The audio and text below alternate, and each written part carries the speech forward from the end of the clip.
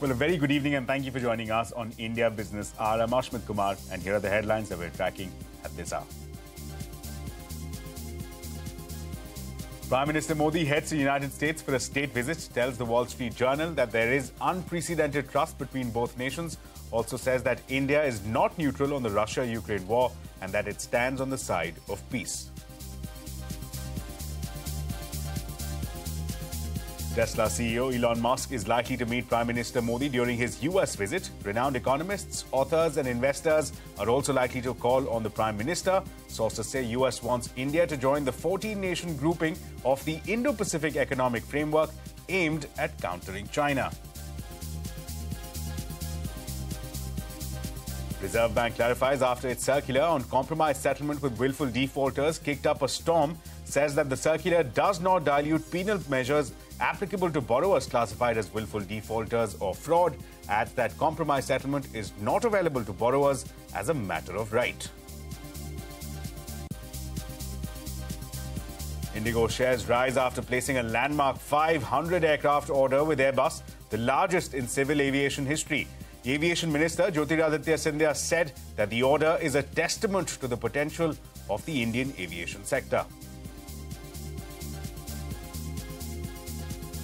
All trucks in India will need to have an air-conditioned driver's compartment from 2025, says the Union Road Transport Minister Nitin Gadkari. Adds that the move is aimed at ensuring truck drivers are taken care of, even if it means an increase in cost. 20 syrups from 15 drug makers in India and Indonesia have been flagged by the WHO for allegedly containing toxic substances. WHO spokesperson refuses to reveal the names of manufacturers other than those for who have received product alerts, citing ongoing investigations. Union government steps in after nearly 100 suspected deaths due to the heat wave in Uttar Pradesh and Bihar. Health Minister says a 5-member expert committee will visit the worst affected states. Families of victims and experts blamed rising temperatures and humidity. The situation in ethnic violence-marred Manipur remains tense. The Supreme Court refuses urgent hearing on a plea seeking army protection for Kuki tribals, says it is purely a law and order issue, hopes that courts will not be asked to deploy the army or central security forces. A surprise leadership change at China's largest e-commerce company, Alibaba. Eddie Wu will succeed Daniel Chang as the new CEO. Chang will now focus on the company's cloud intelligence business. Well, let's begin with the day's market action. The Wall Street made a smart recovery in the second half of today's trading session to end at the day's high. Nifty and Sensex ended 0.25% in the green. Mid-cap continued to outperform. The market capitalization of BSE companies rose to a record high of over 293 lakh crore rupees. Well, the big story tonight, Prime Minister Narendra Modi has begun his 3-day visit to the United States. The Prime Minister is expected to land at the Andrews Air Force Base in Washington, D.C. tonight, where he will be welcomed by members of the Indian diaspora. As a part of his tight schedule, PM Modi is expected to meet top American CEOs, including Elon Musk. In an exclusive interview to Wall Street Journal, Prime Minister Modi said that ties between India and the United States are stronger and deeper than before, asserting that there is an unprecedented trust between the two leaders on the Russia-Ukraine war.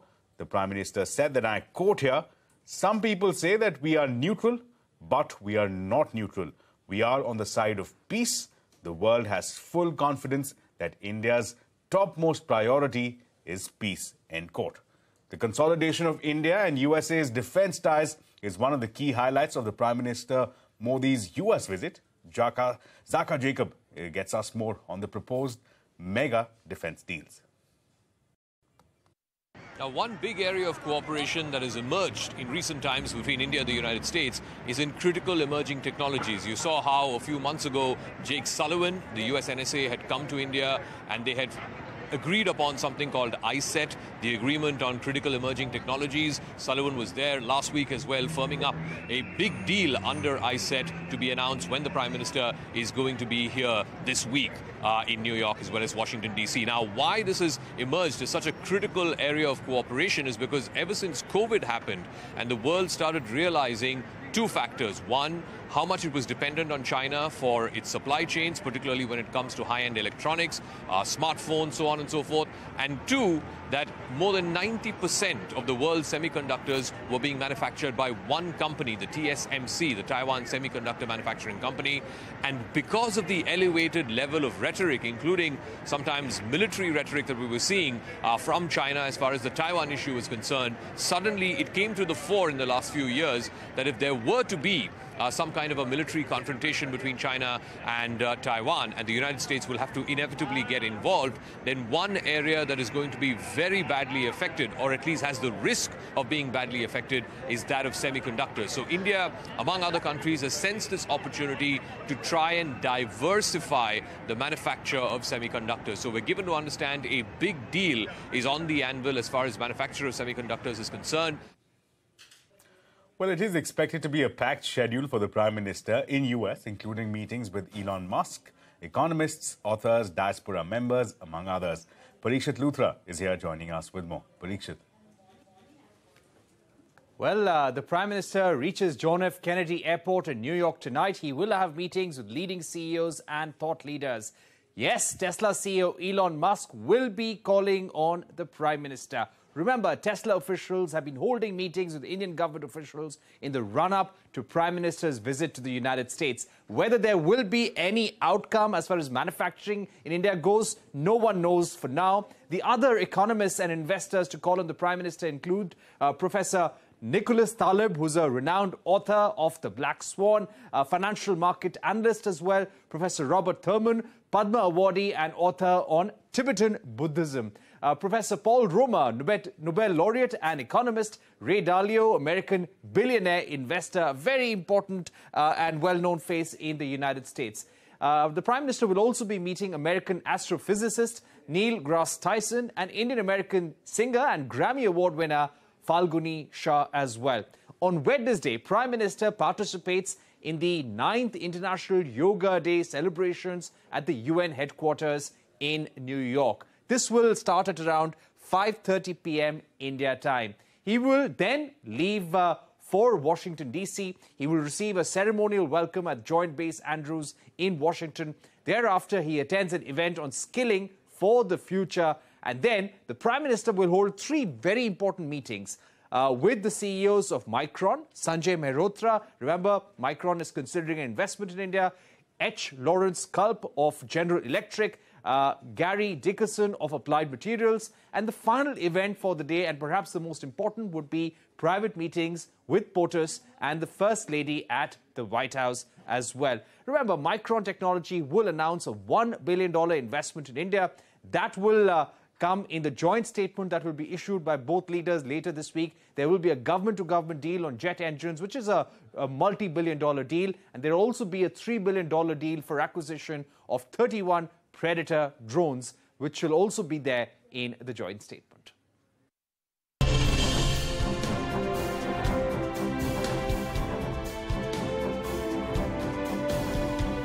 We see this defining relationship as a unique connection between the world's oldest and largest democracies, with a special obligation now to demonstrate that our governments can deliver for.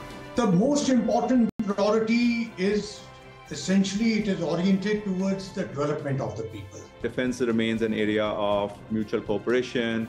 We as Honeywell has interest in that, so we'll certainly support what both governments want to propose forward. It's a matter of pride for all of us simply because both countries can learn a lot from each other. In fact, America can learn so much from India. Main तो आज हम इसके लिए आए हुए हैं, मोदी को support के लिए। यहाँ भी 3 दिन रुकने वाले हैं और मोदी के लिए बहुत सपोर्ट करने वाले हैं।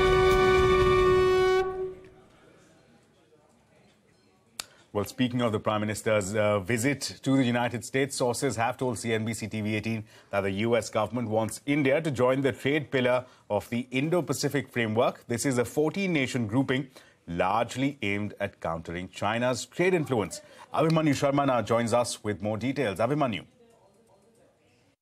PM Modi is slated to hold talks with US President Joe Biden on improving trade ties, deepening tech and defense cooperation, as well as on the future of the Indo-Pacific Economic Framework. The US wants India to join the trade pillar of the 14-nation bloc IPEF and wants to conclude negotiations on all pillars by the end of 2023. While India remains open to examining proposals by the US on IPEF's trade pillar, experts say that India has been reluctant to join the IPEF trade pillar in order to protect local industry and livelihoods in the agricultural sector. The trade pillar includes areas like e-commerce, where India's policy space-oriented position could be at variance with other partners, and inclusion of non-trade issues like labor and environment could be in conflict with India's long-standing developing country position. India has already joined 3 pillars of IPEF on supply chains, clean economy, and fair economy. Public sector life insurer LIC held non-deal roadshows in the United States. The event saw DPAM secretary and the management interact with global investors. Officials say roadshows are scheduled in Singapore, UK and Hong Kong. A quick look at more headlines. 20 sit-ups from 15 drug makers in India and Indonesia have been flagged by the WHO for allegedly containing toxic substances. The WHO spokesperson refused to reveal the names of the manufacturers, citing ongoing investigations. The centre has appointed Swaminathan Janakiraman as the Deputy Governor of the RBI for 3 years. Janakiraman is currently the Managing Director of the State Bank of India, and he will succeed Mahesh Kumar Jain, whose tenure ends on June 22nd. The Reserve Bank of India has issued a clarification after its circular on compromise settlement with willful defaulters kicked up a storm. Ritu Singh is joining us now with more details. Ritu, what was the controversy and how is the RBI responding to it? Well, earlier this month, RBI had come out with a circular on compromise settlements with borrowers, which included willful defaulters and fraudulent accounts. And that was very much in the center of a storm because you had bank unions writing an open letter to RBI asking it to withdraw the circular because it was disincentivizing the good borrowers. You had political leaders like Jairam Ramesh questioning RBI's motives behind introducing such a leeway for what are clearly willful defaulters and fraudulent accounts. And now, therefore, RBI has come out with a clarification of sorts through an FAQ where it clarifies that these measures in no way dilute the penal measures that are already in place for willful defaulters and fraudulent accounts. Importantly, RBI clarifies that these are not new regulatory instructions and such practices have already been in place for at least 15 years now. All RBI is doing is tightening these provisions and ensuring more transparency. So RBI clarifies that the penal measures, which include, if you're a willful defaulter or fraudulent account, you can't set up a new company for 5 years until you've been declassified as a willful defaulter, or you cannot avail any fresh loans while you're tagged that. You can only get a loan after 5 years of repaying the entire fraudulent account and so on. So it says all this is very much applicable when compromise settlements are reached with such borrowers. The idea behind introducing the guidelines was to just ensure that there is a recovery medium for banks because, litigation and other related delays cause erosion in the value of the asset, and therefore this provides an avenue for banks to be able to reach a settlement even when, criminal other proceedings are underway. And RBI says that there are enough safeguards in the policy to ensure there's no misuse, and the criminal proceedings anyway ensure that miscreants do not go scot-free. All this is doing is including more transparency and even, other regulated entities like cooperative banks, which earlier did not have this provision, to ensure a more meaningful recovery. Right, Ritu, thanks a lot for that. Now, sources say that insurance regulator, the IRDAI, has moved the Supreme Court challenging the Securities Appellate Tribunal's order in Sahara India life insurance case. Remember, the SAT had stayed IRDAI's order directing the transfer of policy liabilities along with the assets of Sahara Group firm to SBI Life Insurance Company. IIFL Securities will move the Securities Appellate Tribunal against the market regulator order that banned the broking house from onboarding new clients for 2 years for alleged misutilization of client funds. The order, however, does not affect the company's existing business with the existing clients. Competition watchdog CCI has approved the acquisition of additional stake by HDFC in HDFC Life and HDFC Ergo. As of the 31st of March, HDFC had around 48.65% stake in its life insurance arm. With this deal, the HDFC shareholding will cross 50% in both HDFC Life and HDFC Ergo. Shares of HDFC AMC surged by over 7% after Aberdeen Investment Management sold more than 2 crore shares, which is equivalent to 10.2% equity. Now, the shares were sold at over 1,800 rupees per share, which was at a 5% discount to the stock's closing price. The total value of the block deal was a little more than 4,000 crore rupees. IT giant Wipro has announced that the company will kickstart its 12,000 crore rupees share buyback on June 22nd and close on June 29th. The company has planned to buy back around 27 crore shares, this equivalent to nearly 5% of the total paid-up equity share capital of the company. Indigo has placed an order for 500 Airbus planes, A320 Neo family aircraft to be specific. This is the largest ever purchase by an airline in one go. The Interglobe aviation stock hit a lifetime high today. Civil Aviation Minister Jyotiraditya Scindia said that the Indigo order book testimony to the potential of Indian civil aviation sector. This latest order by one of our foremost carriers, Indigo, order of 500 aircraft with Airbus Industry, talks of the potential of civil aviation in the country, talks of the unprecedented growth that this sector has experienced over the last 9 years, and also talks of the potential that this sector holds. Well, staying with the issue, CNBC's Phil LeBeau reports from Paris on the significance of this order for Airbus and what it means for the aviation landscape. It was expected, in fact, it was reported a few weeks ago that Indigo was considering this order. So the fact that it was finalized yesterday, announced yesterday, not a huge surprise, and it speaks to the market that we're in right now. By the way, while that is dominating the headlines, there's lots of other smaller orders that come in just within the last few minutes. Philippine Airlines ordering 9 Airbus A350s. Is that going to move the needle? No, but it does add to the backlog at Airbus. And you see the same thing at Boeing. You take a look at their backlogs right now. They stretch well beyond 2030. They are close to a record high. They're not quite there, but they're getting close. They're within a couple of 100 aircraft each. And as I mentioned, they are near record highs. The frustration for the airlines is that while the backlogs are big, the production is not yet there in terms of delivering more airplanes. Well, with that, it's time now for a short break. But coming up, Union government steps in after nearly 100 suspected deaths due to the heat wave in Uttar Pradesh and Bihar.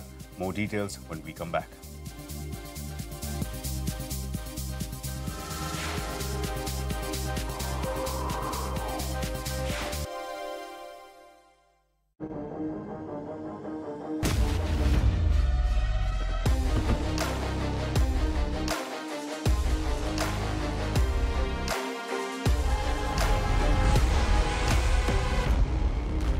The MG Cluster Blackstone. Drive unstoppable. Loan, loan, loan. अरे जिसको देखो दे रहे हैं loan loan loan और इसको उसको सबको चाहिए लोन लोन लोन जो घर लेना हो ले ले लोन ले ले लोन गोल्ड लोन लेना हो ले ले लोन बिजनेस बढ़ाना हो ले ले लोन अरे लोन पर लोन ये कौन सा है सही लोन कभी सही इंटरेस्ट तो बोल कई छुपी शर्तों का झोल अरे स्टॉप अब गोल गोल को छोड़ सुन सीधी बात के बोल अब हर सपना होगा पूरा जो तेरा है अधूरा और IIFL फाइनेंस पे है मेरा भरोसा पूरा गोल से लेकर बिजनेस पर्सनल से लेकर होम हर जरूरत को मिलेगा लोन तो हुआ ना यही सही लोन IIFL सीधी बात।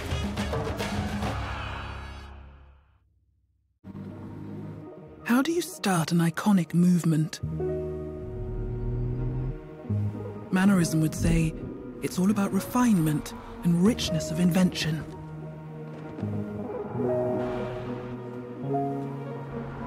Classicism would say it's all about form and craftsmanship.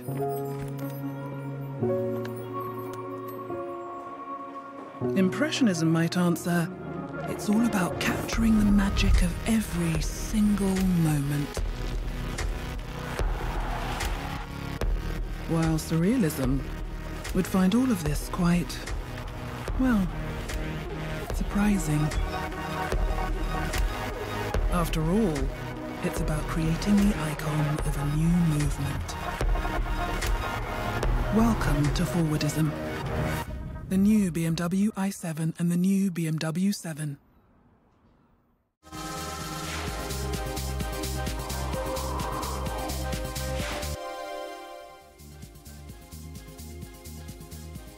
Welcome back. Here's a quick look at the national headlines that we're tracking this evening. The situation in ethnic violence-marred Manipur remains tense. The Supreme Court has refused urgent hearing on a plea seeking army protection for Kuki tribals. The court has said that this is a purely law and order situation and that it hopes that courts will not be asked to deploy the army or central security forces. Union government has stepped in after nearly 100 suspected deaths due to the heat wave in Uttar Pradesh and Bihar. Majority of these deaths were in the Balia district of Uttar Pradesh. The Union Health Minister Mansukh Mandaviya said that a 5-member expert team will be visiting the worst affected states. हमने 2-3 महत्वपूर्ण निर्णय किया है। जिस राज्य में heat wave चल रहा है और हीट स्ट्रोक की घटना घटित हुई है, ये राज्य में राज्य को सहयोग करने के लिए, मार्गदर्शन देने के लिए भारत सरकार की ओर से एक डिजास्टर मैनेजमेंट, आईएमडी और हेल्थ मिनिस्ट्री के उच्च अधिकारियों की टीम जाएगी और राज्य सरकार को सहयोग करेगी। Well, as things stand, Bihar and Uttar Pradesh have seen over 100 deaths in the third week of June. Relatives blame heat stroke for these deaths, but both the state governments are not officially admitting heat stroke as the cause of all these deaths. CNBC-TV18 Santya Gora reports that while the UP government has formed an expert committee to look at these deaths, experts are still blaming soaring temperatures.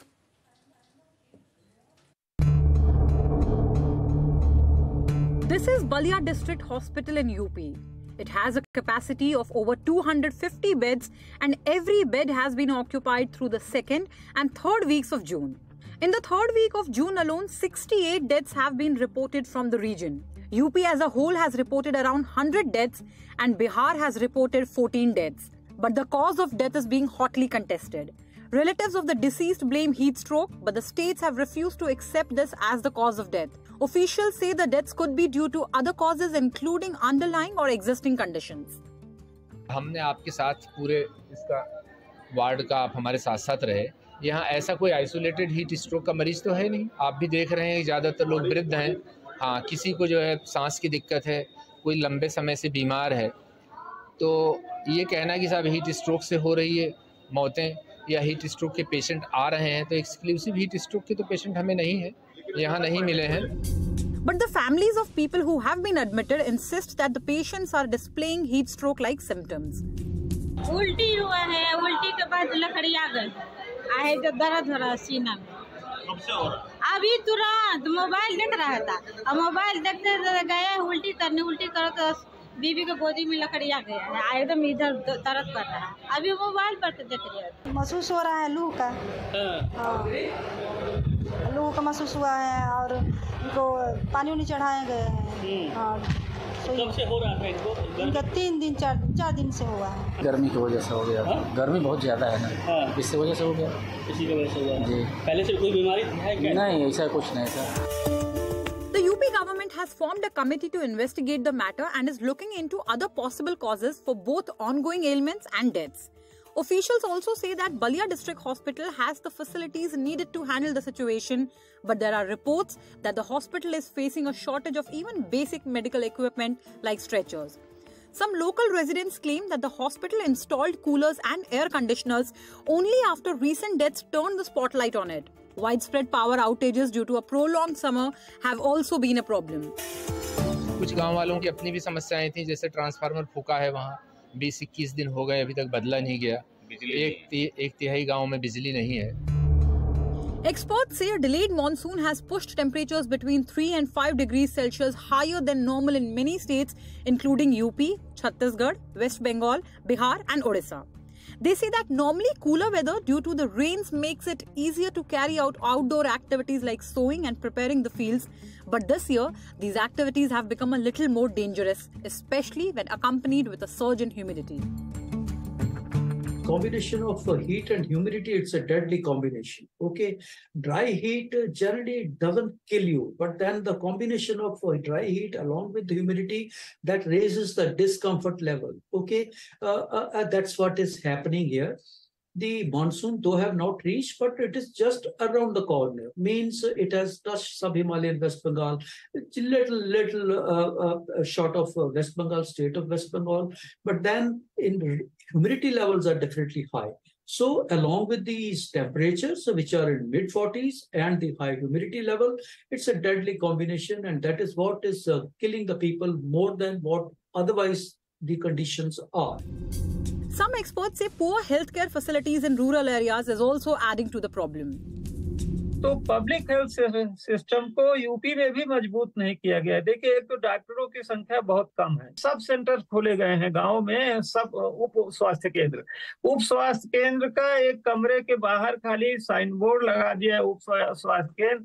वहां न तो compounder की posting होती है, न doctor की posting होती है. वो कभी-कभी एनएम वगैरह चली जाती हैं तो चली जाती हैं.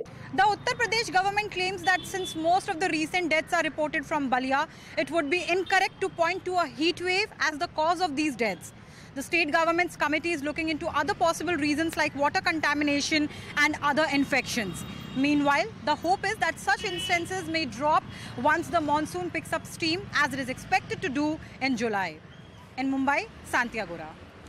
And well, speaking of the heat, auto manufacturers will now have to install air conditioners inside truck drivers' cabins from 2025 onwards. Speaking at an auto industry event, Union Minister Nitin Gadkari said that there is a need to improve the working conditions of truck drivers and that this move will be a bid to improve their working environment.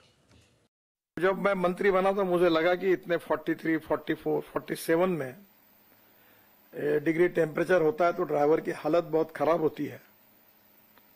तो मैं air condition cabin के बारे में बहुत आग्रही था, पर इसके कॉस्ट बढ़ेगी ऐसा कहकर कुछ लोगों ने काफी विरोध किया. पर भी आज मैं यहां आने के पहले मैंने वो फाइल पर साइन कर दी है कि इसके बाद ट्रक की जो ड्राइवर की केबिन होगी वो एसी होगी. And well, with that, it's a wrap on this edition of India Business Hour. Thank you so much for watching. News and updates continue right here on CNBC-TV18.